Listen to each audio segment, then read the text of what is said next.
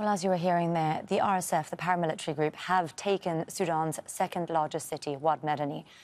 Let's bring in William Carter. He's the Sudan Country Director for the Norwegian Refugee Council. He joins us now from the Kenyan capital, Nairobi.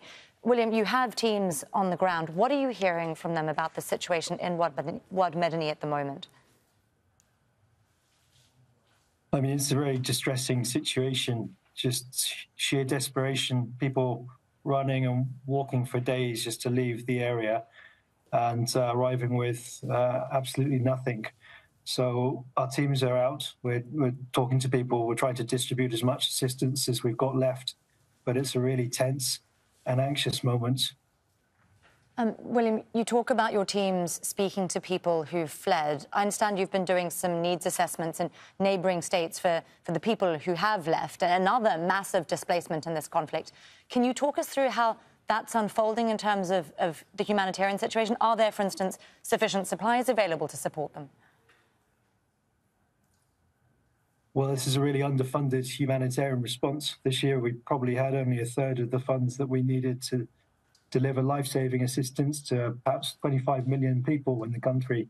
So at the end of the year, we've got very little left. But hundreds of thousands of people have left this city in the last few days. It's a huge number at a time where there's not much available to them. Our teams have come out, but they were completely overwhelmed. I guess, people are living in the open, having, don't know where the next meal's coming from, and still completely terrified that the fighting will follow them as it followed them from Khartoum. So it's a hugely chaotic situation. In terms of the fighting being ongoing, I have to ask you, given what we've been hearing in terms of regional diplomacy, this RSF offensive seems to have taken a lot of people by surprise. There are now calls for Army Chief Burhan to step down. Where does all of this now leave any kind of process to try to resolve the conflict? All I've been hearing broadly is pessimism about where this goes from here. It does look like there's some dark days ahead. I mean, we hope that one of these diplomatic initiatives works, but at the moment we're preparing for even worse calamities. It looks like we're headed towards almost complete state collapse at the moment.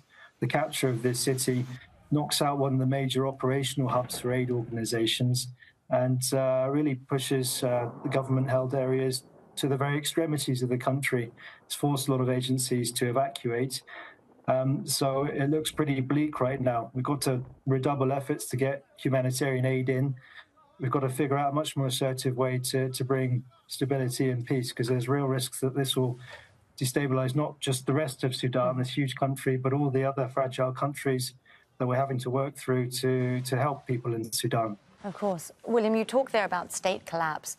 There have been concerns for some time now that this conflict could result in the broad-scale fracturing of Sudan as a country. Do you share those concerns? That would obviously have enormous humanitarian consequences. We do. It's a very real scenario, and one that it's leading closer into every day. Certainly, we haven't seen the ceasefire deal hold, at least not on the ground, and the state becomes, unfortunately, weaker and weaker. Millions of people become more and more vulnerable. And at the end of the day, we can keep providing some humanitarian assistance, but that doesn't save the fate of a country and the fate of, almost 50 million people. William Carter there, the Sudan Country Director for the Norwegian Refugee Council. Thank you very much for joining us, William, and we wish you and your agency all the best with your work. Thank you.